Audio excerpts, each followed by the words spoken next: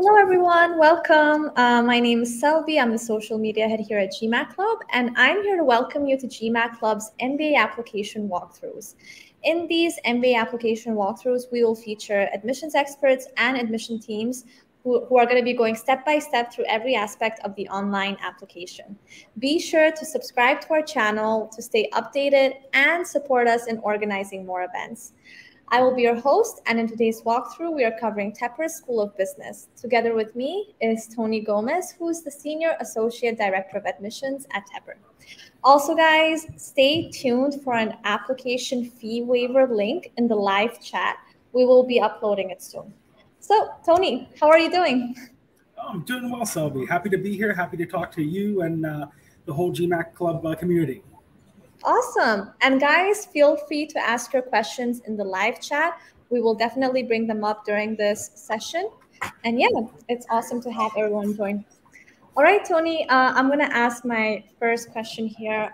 What advice would you give for applicants who are currently working on their applications? Yeah, so if you're currently working on your application, I would advise to keep going.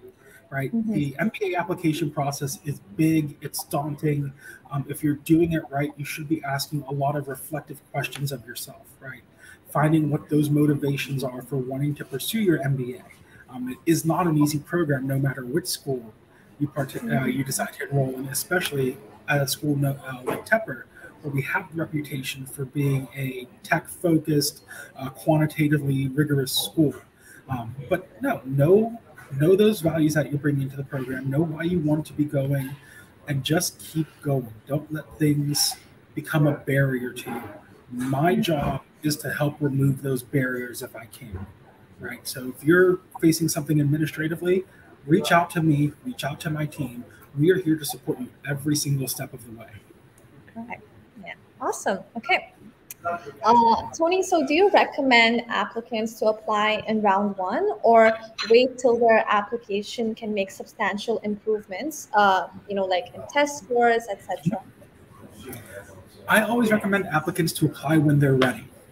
Right? You never want to rush your application or, knowing that, let's say that you scored a 620 on your GMAT.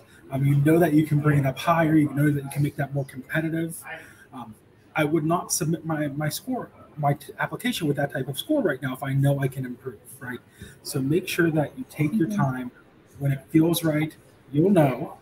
Have other people look your application over as well. Get some of your support network involved in this, and apply when you're ready. When you feel that you are most competitive with the existing class's profile. All of the schools, Tepper, we will be publishing our class profile very soon for the students who are admitted fall 2023. See how you stack up compared to that profile. When you feel good about it, hit that submit button. Awesome. Okay, makes complete sense. All right. My next question here would be, what are some of the top traits that Tepper looks for in an applicant? Top traits that we look for in our applicants. Man, there are a lot of good traits that our applicants come in with. And really our entire student body is very diverse in those traits that they bring. Number one, I would say, would be that intellectual curiosity, right? You're coming to grad school, again, after possibly having had, you've definitely had your bachelor's experience. You possibly had a master's already. Some people have come in having earned their doctorates as well. So you have to have that intellectual curiosity to want to keep going through academics and to explore new topics that you haven't explored before within the business realm. You also have to have that self-motivation, that drive to not only handle that academic side of things, which is rigorous, which can be difficult, can be daunting, but also the recruiting side of the MBA equation too, right? That networking component to make sure that you're getting your foot in the door, that you're putting your face in front of people, that people are remembering you as well when it comes time to look for those internship opportunities and eventually that full-time job opportunity during your second year. Other things that I look for specifically when developing my class at Tepper, I want students who have a sense of empathy and a sense of social responsibility I want them to be able to go out into the community and leave things better than the way they found it. Right? I want them to have that sense of knowing that they have a responsibility to the people around them to help really improve society for the better. Interesting. And I mean, of course, like, different people come from different, work experiences.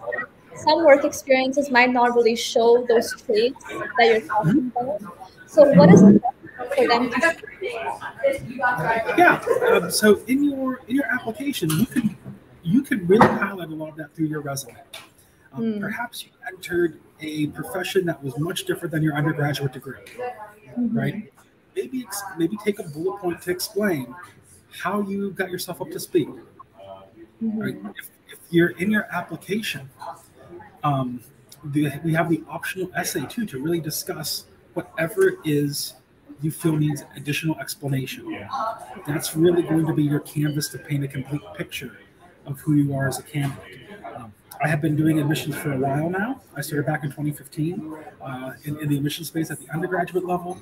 I told my students back then too, if you ever have an optional part of the application, it isn't optional. Take your time, fill it out. It's there for a reason.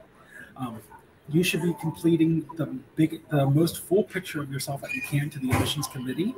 The worst thing that you could do is leave us asking questions at the end of your application. Makes sense. In regards to the essays, what exactly would you say Tepper is looking for, and what might they not be looking for? Yeah. So I will tell you right now, our essay topic is tell us about a time where you have contributed or led an initiative to creating an inclusive environment. So there is the prompt. It's on our website as well. We're looking to see how you've contributed to help contribute to a sense of belonging among your peers, among your coworkers, among classmates. We want to see anything that you've done to lead those initiatives as well, right? I would say something not to do would be to just talk about the topic in your first 2 sentences and pivot position, right? Make sure that this is something meaningful to you, right? Make sure that you have some type of demonstrated impact to talk about with this. I'm sure that many of the viewers have had something. Again, this goes back to the whole reflective nature of the application. Sometimes you just need to sit and think about this question for a little bit. Okay, makes sense. All right. Wanted to also talk a little bit about, the student community. How is it like, at Tepper? Yeah, so Tepper really is unlike any place I've been. I have been at a lot of large universities in different business programs. Tepper really is a collaborative and supportive community at its core. If you look at our class sizes, we are intentionally a smaller program. Our current class size for our first year class is about 172. The year before that was about 192, 195. So we want to make sure that we're developing these strong bonds among our student bodies from diverse backgrounds.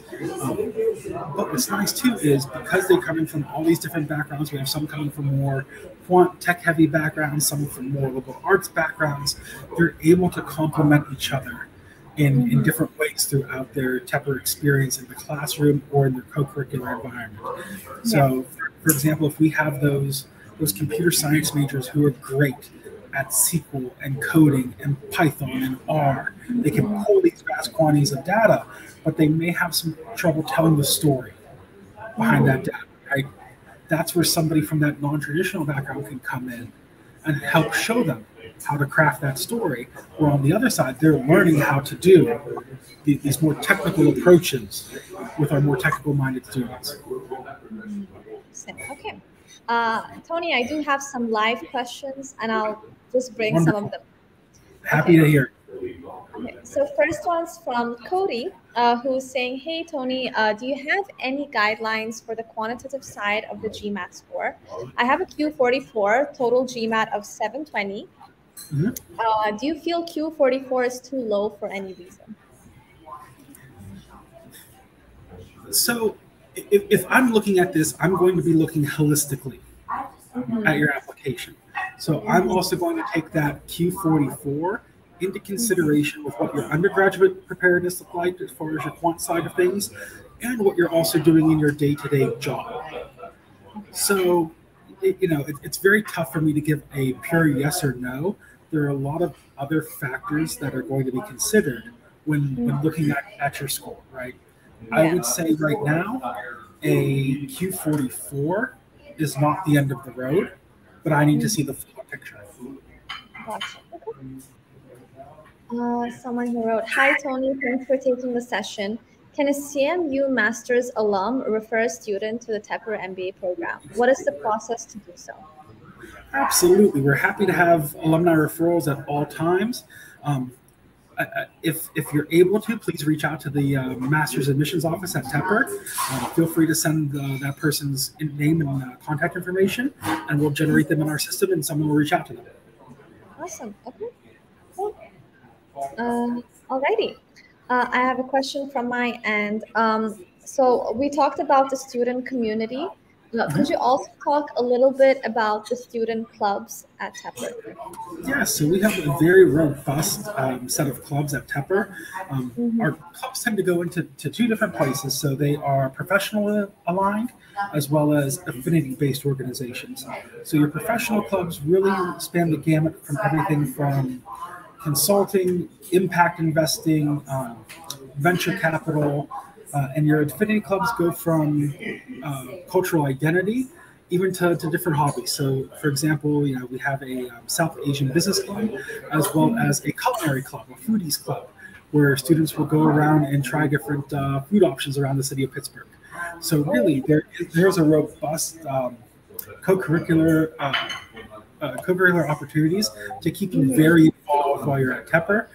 I often hear students, alumni saying they reach either that graduation point or after graduation, "Man, I wish I had more time to join more clubs and organizations while I was at Tepper." Yeah, interesting. Awesome. I don't know if there's like a food club as well. That actually sounds nice. Oh yeah, there's a food club and there's a wine club for those of you who are connoisseurs in that area as well. My kind of club. Would love to join. Awesome. Okay, we do have a few more live questions here. Mahima's asked, "Hi, can you give details on the Net Impact Club at Tepper? Coming from ESG background, that club really stands out to me."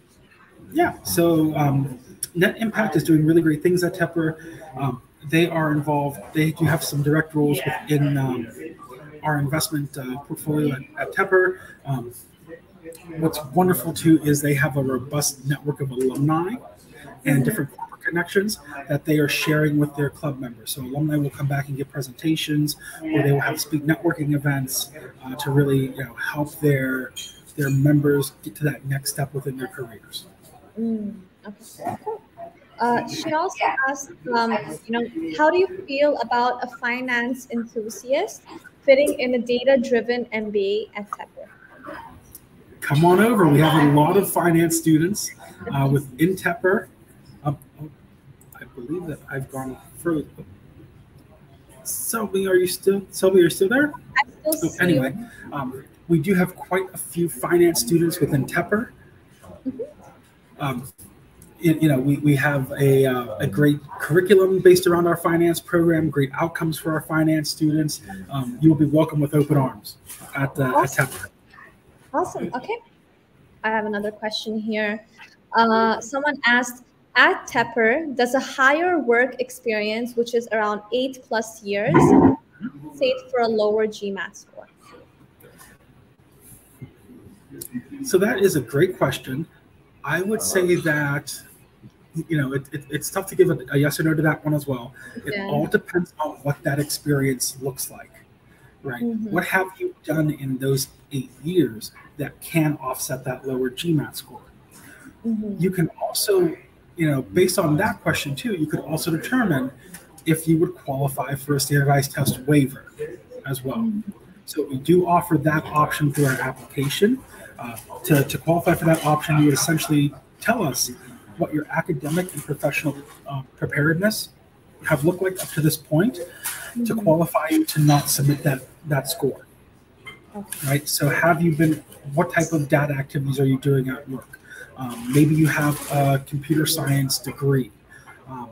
Do you have any professional certifications that had a rigorous quantitative background for them, right? Those are all things that can help contribute to that waiver.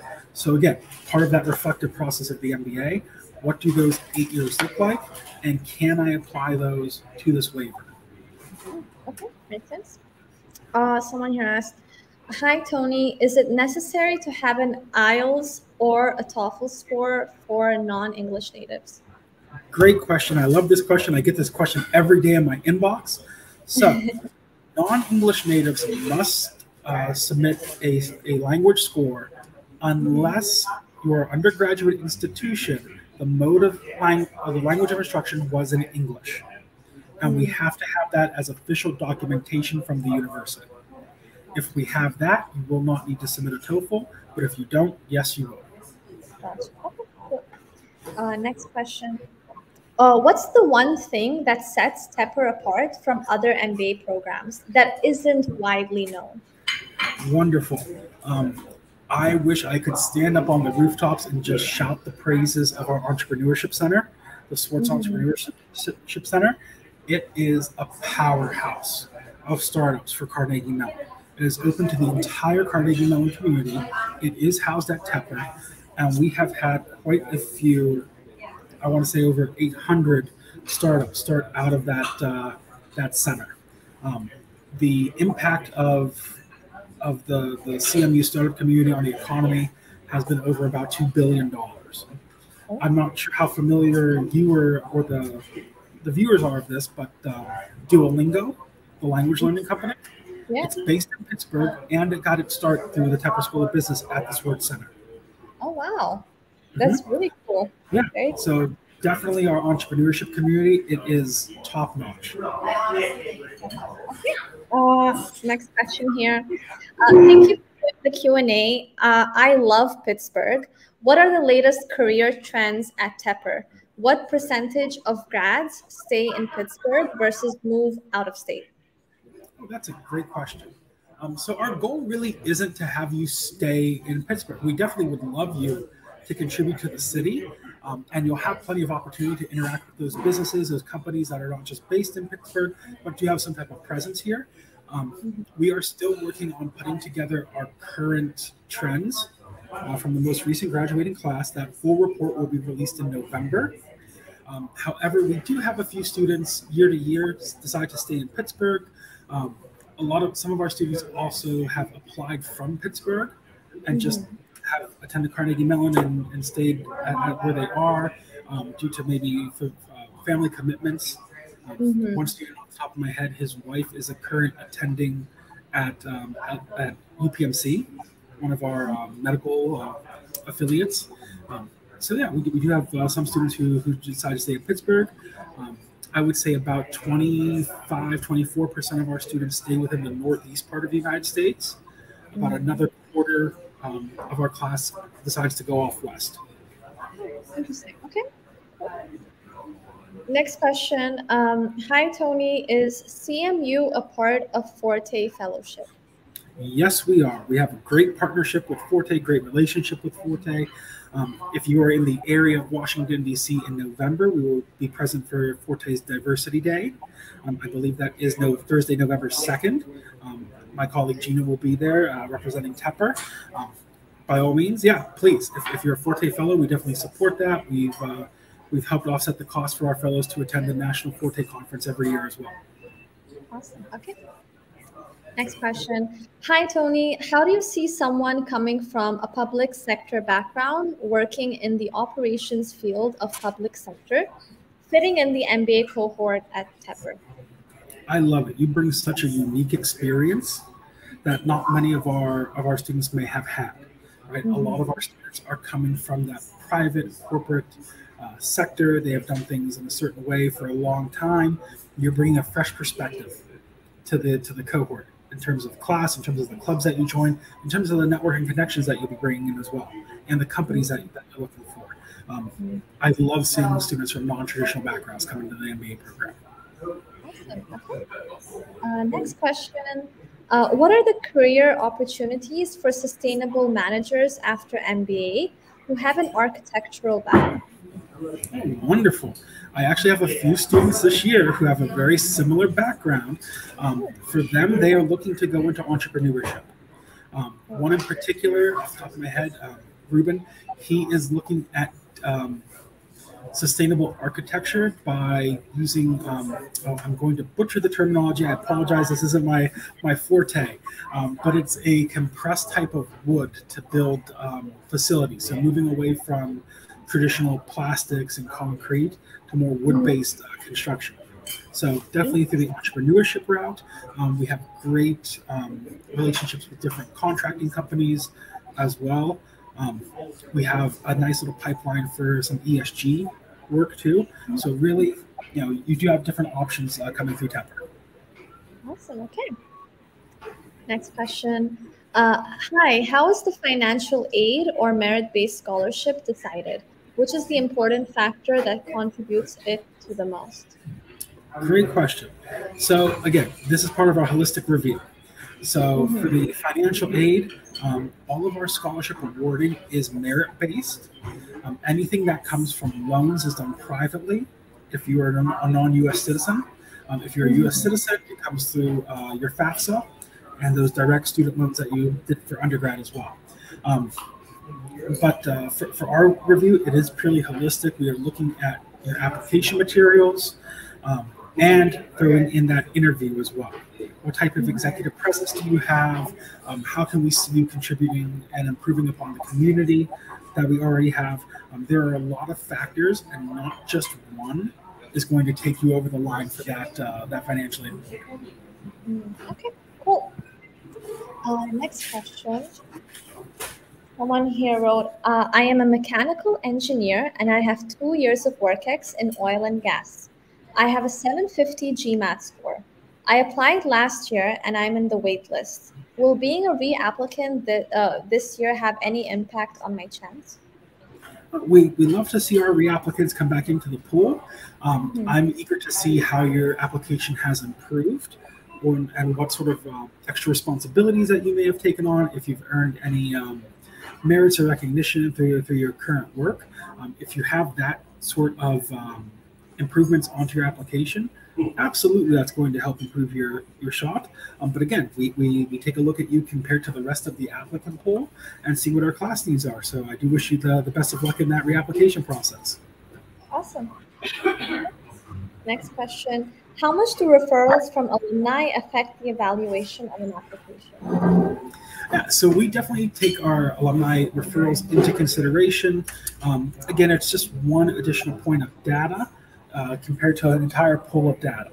So it doesn't negatively affect you if you don't have an alumni referral. But again, it just helps us consider some other options when we're going through our admissions committee. Gotcha. Also, guys, I am currently adding the MBA app referral link in the live chat. So for those who want to get, app fee waivers, go ahead and just, go to the form, add the details, and voila, you'll get it done. Okay, cool. Going to the next question. Given that Tepper has world-class entrepreneurship resources, can students benefit from these resources after they have graduated from Tepper? Absolutely, 100%. We have an alumni from the class of, I believe, 1976, who is taking advantage of the Swartz Center for Entrepreneurship and the resources associated with that right now. So they have been out of the classroom for what now, around 50 years, I believe, if I'm counting correctly. So yeah, there is no limit on your ability to access the Tepper resources once you've graduated.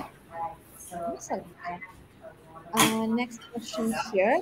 What would be the primary recruiting industries? Is it still consulting this past year? Yes, so around 44% of our graduating class from 2023 found careers within consulting. And then, of course, we have a healthy population going into the tech industry, as well as finance, and then other industries as well. Gotcha. Okay. Next question. I am an air traffic controller for accounting with an engineering degree. How well do I fit into the full-time MBA at Tepper? Yeah, so I would, if I were meeting one-on-one with you, I would ask you, what does that end goal look like, right? What are some of those transferable skills you're bringing into the program? So sort of working from the end there, we can sort of decide what your fit is within the program. This is a great opportunity for you in your application to tell us about those short-term and long-term goals and how you plan to reach them by means of the Tepper degree. Gotcha. Okay. Next question. How does Tepper deal with the changing tech landscape through jobs and skills, bracket push around AI and more technical talent and fewer jobs overall? Yeah, so our Master's Career Services team has done a phenomenal job at helping our recent graduates navigate this tough landscape. And a lot of our recent graduates have had the unfortunate news of their full-time offers being pulled or even delayed until February 2024, right? So we help sort of, readjust.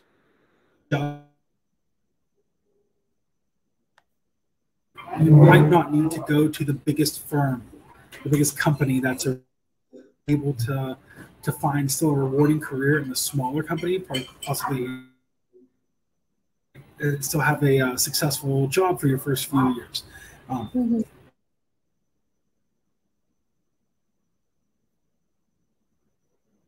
MBA students that will be at the other end of this and should be in a better place. Okay. I'll take up another question. Tony, are you still there? Your video was... There we go. We had a little... Someone's asked here. Selvi, what are your MBA plans? And also, what are the top ways to build a social media brand? Interesting question. Well, my MBA plans, let's see. I'll let you guys know in a year or so. But yeah, social media, it's definitely not as easy as people think it is. But yeah, it's an interesting field to get into for sure. Not gonna lie. I guess Tony's video sort of there must be some technical issue. But all in all, thank you guys so much for asking your questions. It was definitely lovely, getting so many. And yeah, for whoever's still here, feel free to just subscribe to our channel, guys. We're very close to 100K subs, so it will make our team super happy if we reach it in a few days. But yeah, overall, thanks everybody, and take care. Bye-bye.